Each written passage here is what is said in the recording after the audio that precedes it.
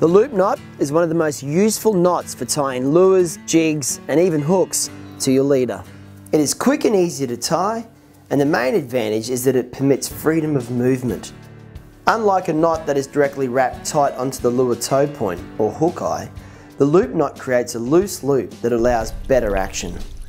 This additional movement maximises the appeal of a lure or bait and entices fish to bite. To tie, simply create an overhand knot.